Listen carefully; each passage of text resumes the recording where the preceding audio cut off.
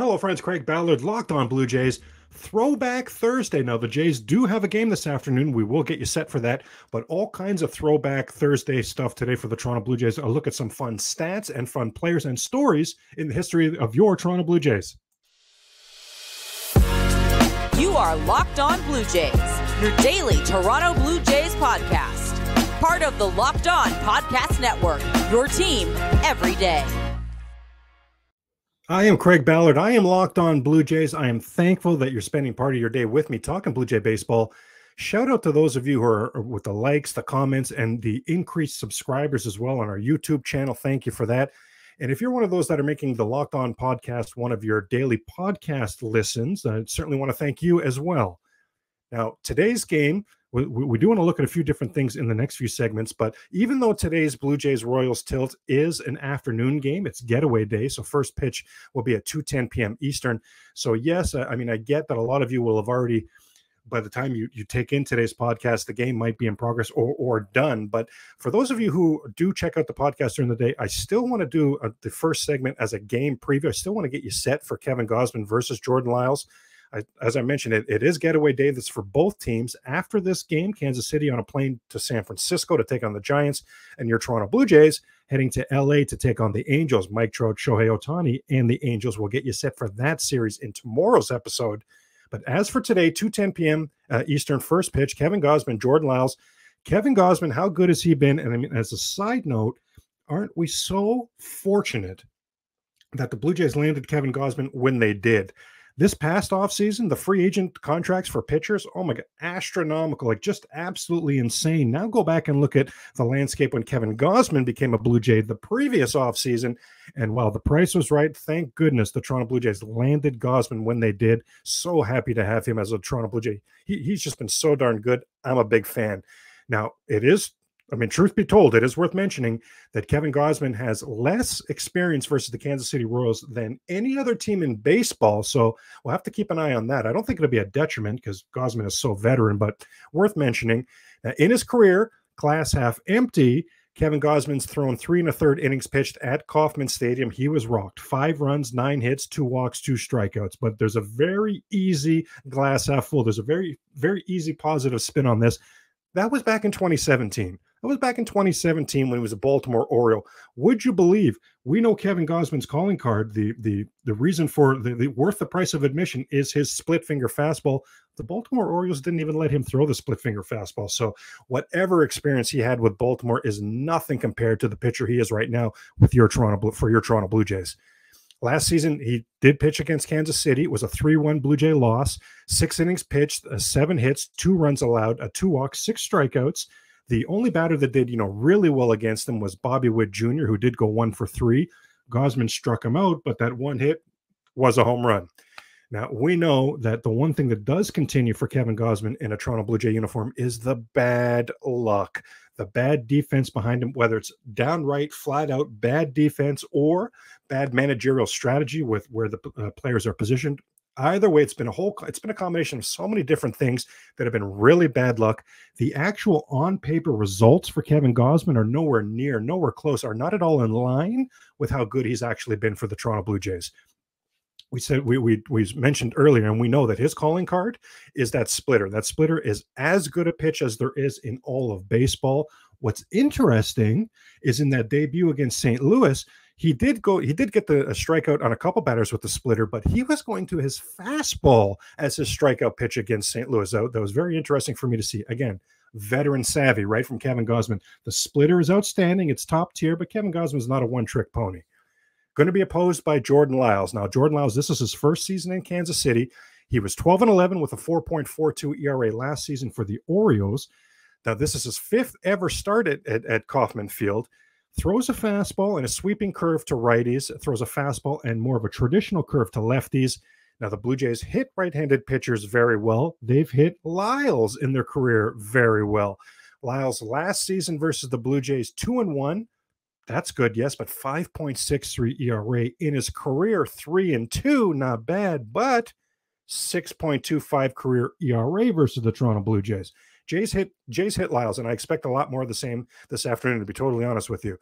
In his season opener, it was the second game of the season for Kansas City. They lost that game 2-0. He wasn't bad at all. Lyles went 5 1/3 innings, just 5 hits allowed. Wasn't bad at all. Now, as much as I'm praising the Blue Jays against righties, as much as I'm optimistic that the Blue Jays will hit Jordan Lyles, they have in the past. I think they will again today. It is worth mentioning that there are Blue Jays in this lineup that have struggled mightily against Jordan Lyles. Now, one of them is Kevin Biggio. I doubt that we'll see him in the lineup today. Biggio just 2 for 7 in his career against Lyles. Varsho 1 for 7. Oh boy. Bo 1 for 11. My goodness. And Bo's going to hit second. Springer's going to hit first. Well, George Springer 2 for 17 career against Jordan Lyles. So there's 3 batters. I say 3. I know we mentioned 4, but again, I just don't think Biggio will be in the lineup today. But Varsho, Bo, and Springer, that's 3 of your top 4 hitters, right? So it's going to have to be go time. It's going to have to be significantly better from those guys at the top of the Blue Jay lineup today if they want to get to Jordan Lyles and put up the sort of damage that they're capable of. Those 4 batters, by the way, those numbers I just rhymed off, that combines for a 143 batting average with 10 strikeouts. For a championship team, it's all about making sure every player is a perfect fit. Well, it's the same when it comes to your vehicle. Every part needs to fit just right. So the next time you need parts and accessories, head to eBay Motors. With eBay's guaranteed fit, you can be sure that the part you need fits right and the first time around. Just add your ride to My Garage and look for the green check so that you know that part will fit or your money back. Because just like in sports, confidence is the name of the game when you shop at eBay Motors. And with over 122 million parts to choose from, you'll be back in the game in no time. After all, it's easy to bring home a win when the right parts are guaranteed. Get the right parts, the right fit, the right prices on ebaymotors.com. Let's ride. Eligible items only. Exclusions apply. Also want to mention that we are very close and we will soon know the results of the Built Bar March Madness contest. You know my vote was salted caramel. One Locked On fan going to win a 12-month subscription to Built to have Built's best bars or puffs delivered monthly straight to their door. You got to try Built, the best protein bar ever.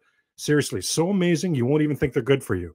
Now, what does make Built bars and puffs so good? Well, for starters, high in protein, low in sugar, and covered in 100% real chocolate. Yes, that's right. Enjoy a Built protein bar or puff today.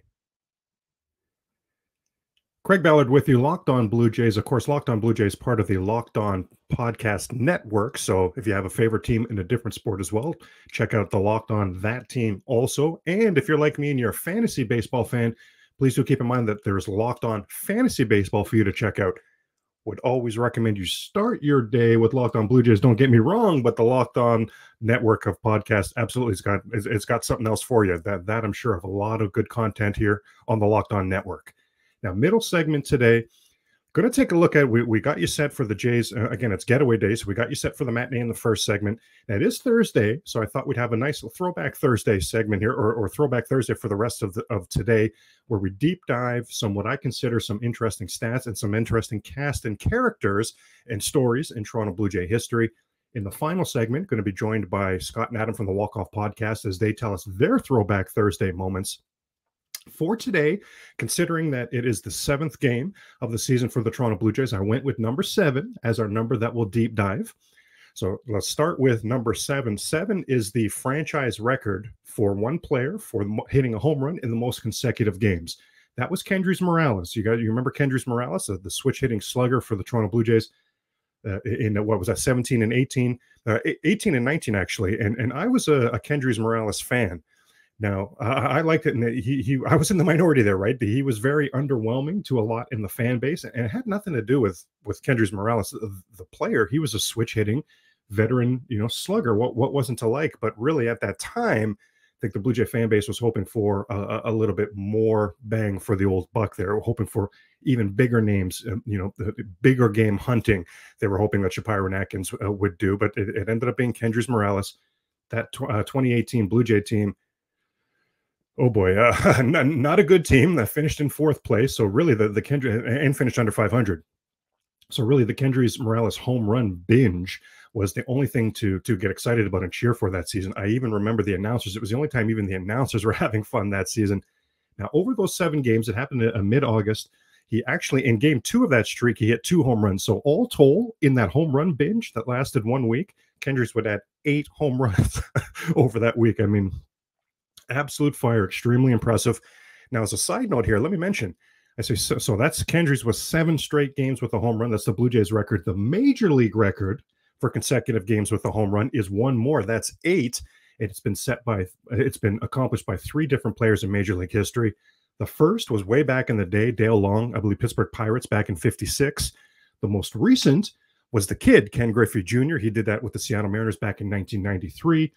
And the middle happened in 1997, 8 straight games with a home run. New Toronto Blue Jay bench coach Don Mattingly. Yeah, Donnie Baseball, Donnie Ball Game. Put together that incredible streak. I think there was a grand slam or 2 in there for Mattingly's as well. Like just sensational. Remember, we've talked about Don Mattingly before. I told you he was an incredible hitter, an incredible situational hitter who did have power. He could hit it out as well, absolutely. And he was an RBI machine. He's really, his approach at the plate is why I was so excited to have him added to this Blue Jay coaching staff. But yeah, so that's where we start with 7 with Kendrys Morales with the home run record. How about another Blue Jay franchise record? Now, this is for 1 game. Blue Jays back in 1984 stole 7 bases in 1 game. Lloyd Mosby got 1, Willie Upshaw snagged a pair, and Dave Collins snagged 4 bases in that game. That was part of Dave Collins' 1984 season where he stole 60 bases for the Toronto Blue Jays, a franchise record that still stands to this day. There's been a couple Blue Jays that cracked the 50s. None have really come close to 60, though. And I'll ask you, do you think with because we have new base running rules in Major League Baseball now, right? Looking to promote action on the base pass, and the Blue Jays have brought in some speed. Whit Merrifield can run and steal bases. Dalton Varsho can run and steal bases, right? Kevin Kiermaier can run and steal bases. So do you think any Blue Jay will approach 60? And you know what? Let's say this. Do you think any Blue Jay will get in the 40s? Drop me a comment and let me know. And I say the 40s because in the 2000s, the best season for a base stealer for the Toronto Blue Jays was 2012. That was Rajay Davis. He stole 46. Rajay Davis, right? Obscure Blue Jay reference there, but he stole 46 in what was that, 2012. So let's start because I actually, even with the new rules and that, I actually don't think anyone will approach Dave Collins' 60. But could somebody get in the 40s for the Blue Jays? Also, let me know. I want to know this from you, considering the new rules. Do you think the Blue Jays' record of 7 stolen bases in 1 game will be approached this season by this squad? I'm going to say that there's a few games this season where, as a team, the Blue Jays steal 5 bases. Let's see if they get up to 6 or 7. That does seem lofty to me, but I could see a few games. There's going to be several games where there's going to be a double steal in there. Witt and Kiermaier at the bottom of that lineup do a double steal. There's 2 on 1 pitch, like right away, right? So I can see there's going to be a few games where this season where the Jays are going to have 5. Let's see if they get 6 or 7. We'll keep an eye on that. Now, the most interesting number 7 in Toronto Blue Jay history had to be Tony Bautista. My goodness. I mean, the batting stance alone, right? The batting stance alone. We've talked in previous Locked on Blue Jay episodes about how Tony Fernandez, for example, had an entire country mimicking his batting style too. That is true, but really mimicking that sidearm, that just how smooth he was defensively. An entire country mimicking Tony Fernandez. There was not an entire country mimicking Tony Bautista. Like, where do you even start trying to mimic that batting style? It's the wonkiest, most insane of all the words you could use to describe Tony Bautista's batting style. Traditional is not going to be on that list. I think wonky is probably the one that sums it up the most. But man, there was a lot of times where he got results, right? So the Blue Jays acquired Tony Bautista from the Arizona Diamondbacks. Not halfway through, maybe about a quarter of the way through the 1999 season. I believe he played just under 100 games for the Blue Jays that season. Now, he played as a Blue Jay shortstop and hit 26 home runs. Now, at that time, that's a new Blue Jay franchise record for most home runs by a shortstop. So Tony Bautista walks in the door, sets a team record for home runs by shortstop. Okay, you've got my attention, Tony. Consider me impressed. Very next season. So now we're into the year 2000. We've survived Y2K. We're into the 2000 season. Tony Bautista's moved over to third base. He's a full-time third baseman now for the Toronto Blue Jays. He wallops 41 home runs. That is, at the time, is a franchise record for home runs by a third baseman. So Tony Bautista walks in the door, sets the Blue Jays record for franchise home runs by a shortstop, follows that up for an encore, setting the record for the Blue Jay record for third baseman with a home run. Impressive? My goodness. But here's where the story really shapes up here, in my opinion anyway. The very next season, 2001, Jim Fregosi is out. Buck Martinez is in as manager. It did not take Tony Batista long to end up in Buck Martinez's doghouse. It seemed like they didn't get along personality-wise, but certainly from a production standpoint, Tony Batista was really struggling.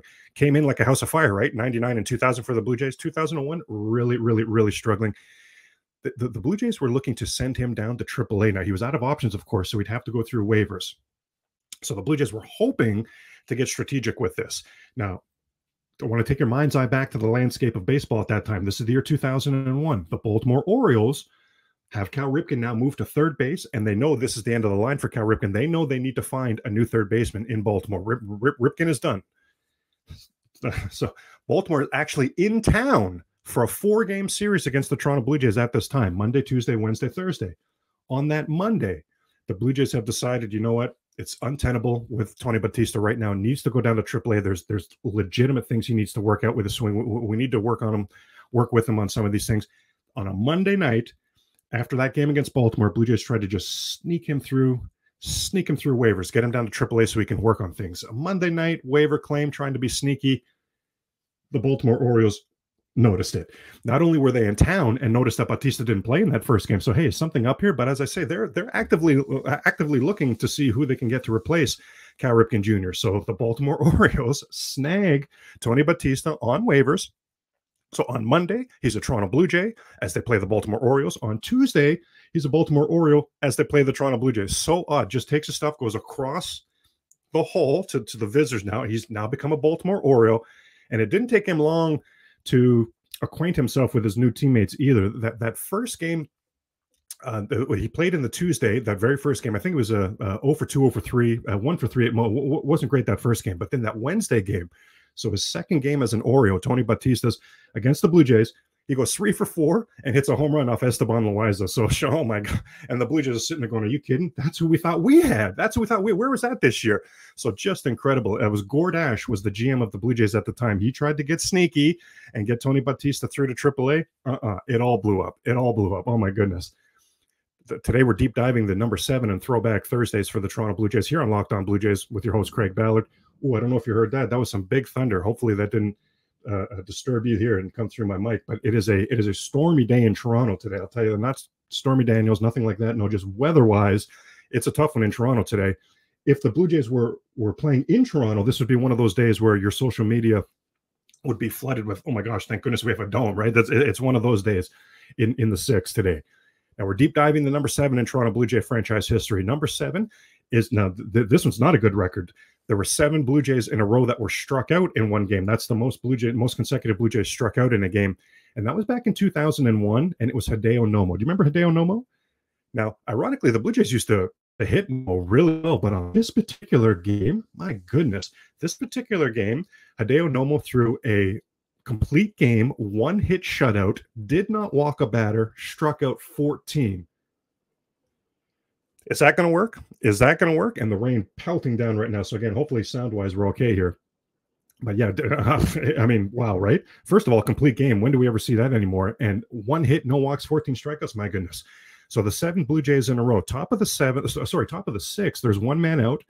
Hideo Nomo strikes out Homer Bush. Hideo Nomo strikes out Shannon Stewart to end that inning. There's 2. Now we go to the top of the 7th. Alex Gonzalez leads off the inning, struck him out. Carlos Delgado's next, struck him out. Raul Mondesi's next, struck him out. And there's a couple sluggers in there, right? Delgado and Mondesi. Now we go to the top of the 8th inning. Nomo struck out 5 Blue Jays in a row. Brad Fulmer, strike 3. There's 6 Blue Jays in a row. Jose Cruz Jr., who had a monster season in 2001. I think he had like a 37 home run. He had a monster season in 2001. Not in this game. Strike 3, you're out. 7 strikeouts in a row for Hideo Nomo. Wow, that remains a Blue Jay record. And not a good one, right? Now, finally, let's get to got to be one of the craziest stories in Toronto Blue Jay history, and it belongs to somebody who wore number 7, Damaso Garcia.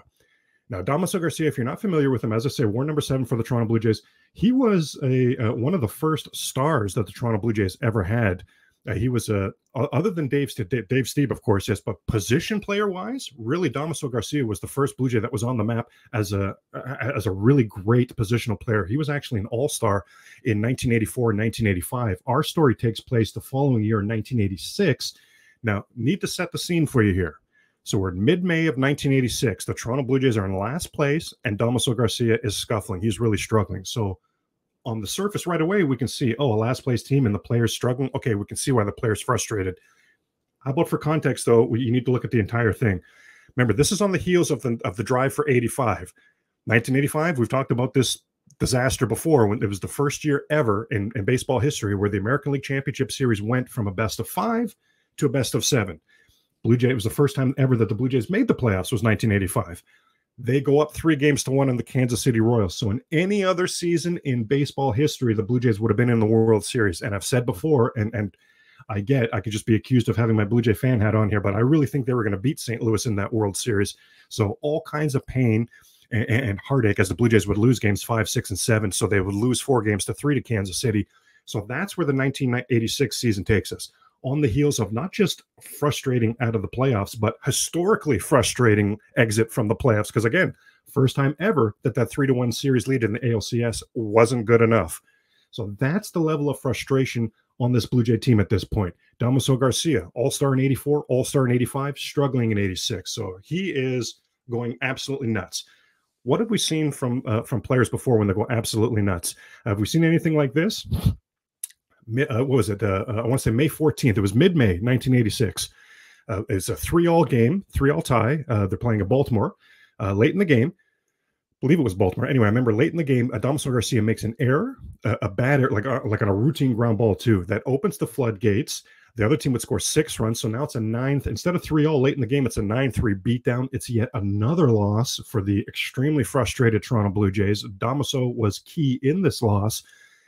Goes into the dugout. So he's really struggling right now. What have we seen players do when they're struggling before? All the superstitious stuff. Even if there's, some sort of taking it out physically on something, it's usually like George Bell at this time, reportedly, for example, took a bat and destroyed a clubhouse chair. Like that's more traditionally, right? What we see of players getting out their frustrations and trying to turn things around is, wailing on some sort of inanimate object, right, in the dugout. We've seen that before. Have we seen this before from Damaso Garcia? He goes into there were the visitors. He goes into the visitors' clubhouse, goes into the shower, takes his uniform, takes his hat, douses it with alcohol, sets them on fire. Pardon me? Yeah. Sets them on fire. Have you ever seen or since seen a player deal with a slump like this? Oh my goodness, like just absolutely insane. Of course, this is 1986, right? So there's no social media, but this was still a story that's no pun intended, that spread like wildfire because of how just absolutely insanely odd it was. Now, Damo got in a lot of trouble for that, right? Jimmy Williams was the manager at that time, not happy. Blue Jays were not happy. They really viewed it as, sort of desecrating the colors, right? You could see why the Blue Jays would be upset with something like that. Now, side note, and I mean, hilariously, it worked. Now, it didn't work for the Blue Jays. I think the Blue Jays finished 4th that season. It worked for the Blue Jays. They continued to have a bad year, but it did work for Damaso Garcia, right? The very next game, he would start a hitting streak. Over the next month and a half, he was absolute fire. And for the rest of the season, all told, he'd hit 300.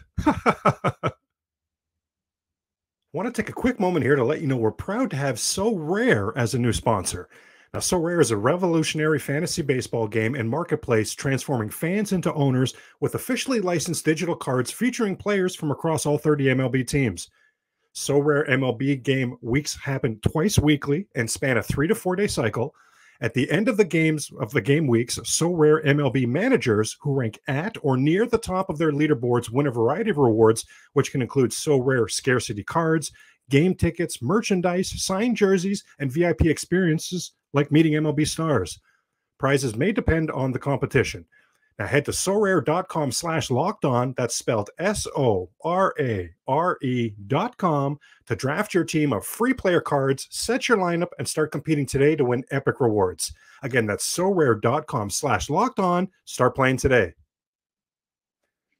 So Craig Ballard, Locked On Blue Jays, with Scott Belfort and Adam Mack of the Walk Off Podcast. And I've invited these gentlemen back on for a segment here because it is Thursday. So I thought, let's do a Throwback Thursday segment.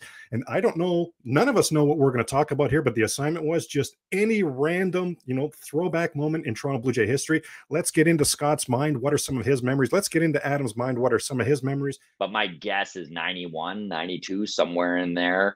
So I was a huge Kelly Gruber fan. Huh. And one of the things I loved about Kelly Gruber is that he was a hustler. He was always giving her. The moment that stood out to me, and again, I wish I knew the exact moment, and you, Craig, might even be able to pinpoint it for me, but I remember him sliding into third base, and then he scabbed up his chin, right? He got that cut on his chin, and just like, as an 8-year-old boy, I was just like, this guy, like, wow, look at the hustle on him, right? So that stands out to me as an obscure Blue Jays moment that, for whatever reason, just stuck with me throughout my life. Now, Scott, don't get upset with me when I ask a follow-up here, because you said Gruber's your guy. Gruber was the first Blue Jay to hit for the cycle. Now, he turned that last hit in this last at-bat for the cycle, he needed a single. He turned that double into a single. It wasn't as bad as Jeff Fry. Jeff Fry had laced it to the wall in right center. And now, do you remember, Scott, the weirdest thing, when Jeff Fry was rounding first, somebody from the first base dugout, which is the visitors' dugout, was yelling at him to stop. I don't know if you remember this. So he did stop and come back, and that person came out of the dugout and came and celebrated with him. It was Kelly Gruber. So odd. Kelly Gruber happened to be at the game. I think they were playing Texas. He was a guest of the Rangers, something like that. But what are your thoughts, Scott, on Gruber's cycle? Is there an asterisk there, or no, Craig? That was legit. I mean, there's probably an asterisk there, but I think it counts. It does. It's in the record books. It is in the record books. I mean, I'd be able to say way about Jeff Fry's hit for the cycle. Like, yeah, there probably should be an asterisk, but it's in the books. It is what it is. How about we put it this way? At the very least, the most impressive cycle then was Biggio's, because he needed a triple in his last at-bat, and he got. We'll agree there, I guess. Yeah, that's the most legit cycle in Blue Jay history. It's bold to hit an inside the park home run and then hold up at third so you can pull off the triple. Adam Mack even poo-pooing Biggio's. Oh my goodness. No. Oh my gosh. Okay. No. Well then, Adam, we need a Blue Jay to step up and hit a legit cycle this year for all of us to be happy then. Yes? How about that for the plan? Dalton Varsho. But yeah, Varsho. But I'm realizing as I say that the hit for the cycle, you'll have to hit a home run. And how's that gone so far for the Blue? Okay, let's move on. Adam Mack, over to you. What is your throwback obscure Blue Jay memory? Okay, mine goes back to the Reed Johnson, Frank Catalanato, early 2000 era as well. So I would have been in like my early high school days, watching every game all summer long with my best buds. Eric Hinsky, Rookie of the Year, right? Yeah. You had Orlando Hudson, you had Halladay. I mean, you weren't winning a single game all year long, but you tuned in anyways. I remember. This is a deep cut here. Do you remember Gustavo Chacin? Oh wow, absolutely. The cologne. He had his cologne, his own cologne. The cologne. This is my obscure thing. Okay. I don't know where this is, but we pitched our funds together. eBay was, something I'd never heard of until then. But you are not about to tell me that you wore that cologne. Oh my God. No, I never wore it, but we did buy a bottle of it. We chipped all our funds in, and we bought a bottle of it off of eBay. I don't think it ever arrived, to be honest. Oh my gosh. Now I'm saying this story out loud. Yeah. Wow. So we've uncovered that was actually a scam. Adam Mack, breaking news on the Locked On podcast. Or my buddies ripped me off, and they just told me it never arrived and put it in their back cupboard. But even in high school, you were the big man on Chacin campus. Cologne. Well, they were jealous of you, Adam. Even in high school, you were surely the big man on campus. Yeah, absolutely. Remember, Gustavo Chacin had the goggles every time out, right? A lefty on there. Absolutely. A gentleman, really thank you. Really appreciate your time. Now, we'll get you out of here. I know it's Thursday. We had you on the show on Tuesday and a little bit on Wednesday as well, so I really appreciate that. But still, even with that said, still want you guys to let the good people know, for the 5 or 6 that aren't familiar with the Walk Off podcast, how can they get familiar with the Walk Off podcast? You can follow us on Twitter at Walk Off Podcast, Instagram, the Walk Off Podcast. You can find the podcast wherever you listen to your podcast. I said podcast way too many times there. And we also have a video element on YouTube. We've got the clip channel as well. And a quick reminder, Scott, because today is Thursday, I do believe that the Walk Off Podcast is dropping an interview they're very excited about with a Blue Jay prospect. So tell us a little bit about that. Where can we check that out? And who is it with? So last month we sat down with Naswal Polino and his translator, which is the first time that us on the walk-off have ever chatted with a Spanish player who is going through a translator. So that was a really interesting experience. The kid is just so fun to talk to and just has such a great story. And on top of it, has a lot of potential. He's pitching with the Dunedin Blue Jays this year, but surely on the rise. That'll do it for this Thursday episode of Locked On Blue Jays. Certainly thank you for spending part of your day with me talking Blue Jay baseball. Be sure to stick around on the Locked On Network and check out an episode of Locked On Fantasy Baseball. And as for tomorrow's show on Friday, we'll deep dive the weekend series as the Toronto Blue Jays head into Anaheim to take on Mike Trout and Shohei Ohtani.